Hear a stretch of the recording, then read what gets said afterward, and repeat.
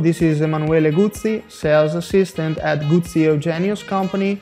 which has been operating in the market for over 30 years, dealing with elastic trampolines, inflatable games and playgrounds. Here today we are in Ajman, 30 kilometers north of Dubai, and I want to introduce you a preview of the Trampoline Airbag Station, which was tested throughout 2017 and is officially available for sale worldwide this year. Basically, the inflatable airbag is a variant that has been added to the trampoline and allows the public to interact differently than the traditional trampoline, because in addition to the regular jumps, users can also try a more adrenaline jump while landing into the soft arm of the airbag.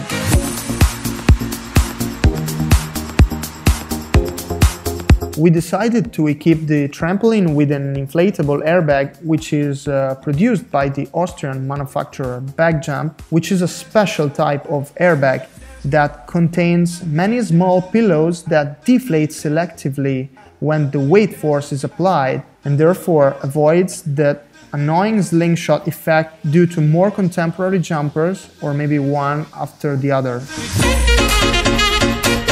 Equipping the trampoline with an inflatable airbag, in our opinion, is a winning choice. Also from the commercial point of view, because it allows you to manage a very large user flow while having a limited number of seats in the trampoline.